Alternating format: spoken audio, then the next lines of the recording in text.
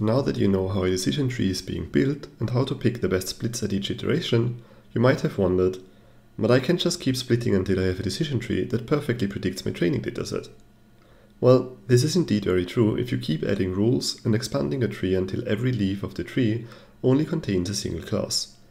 In worst case, we can just add as many rules such that each leaf only contains one data point, in which case we will always be 100% accurate for our training data.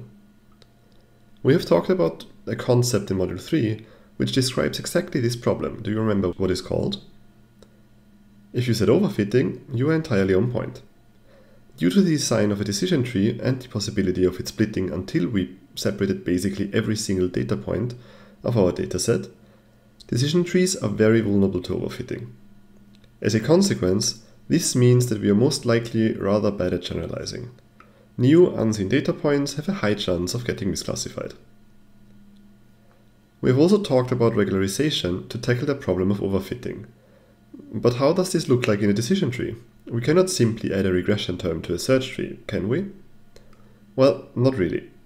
But luckily, in the case of decision trees, we have very simple tools available to avoid overfitting. We have two options available. Either we try to avoid overfitting during training, or we alter our tree after training. Let's first look at option 1.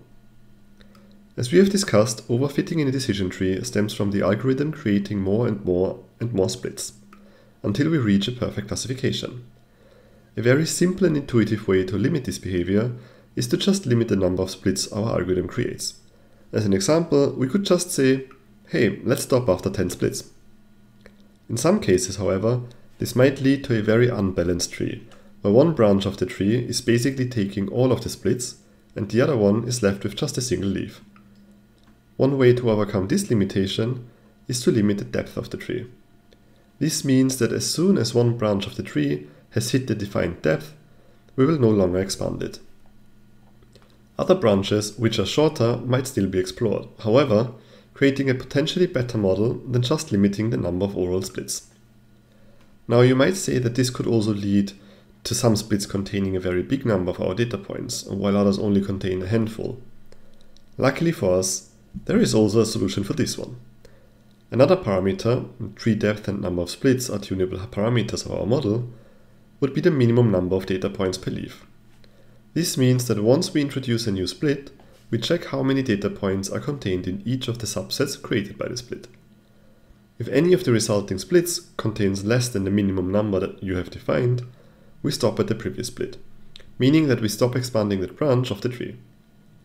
Alright, so far quite simple, isn't it? But what about the strategy to alter the tree after training I have mentioned?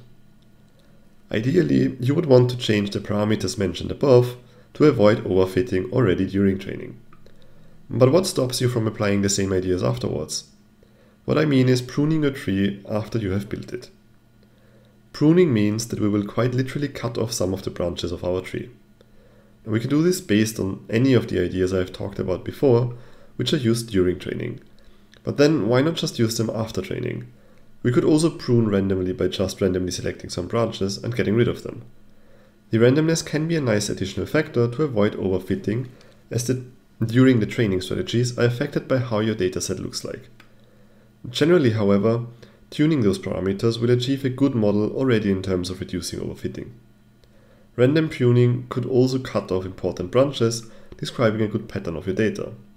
So, as with any of the topics we are talking about, there is no one-fits-all solution, and you will have to experiment yourself with different parameter settings to find the best model for your task.